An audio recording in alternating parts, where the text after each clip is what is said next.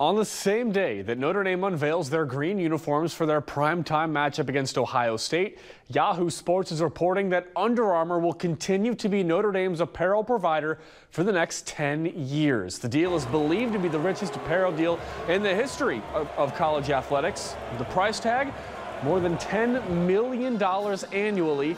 Under Armour wins the bidding war, fending off Adidas and Nike. The Irish are in their final year of their previous 10-year agreement with Under Armour. This may be the last major move in the tenure of athletic director Jack Swarbrick.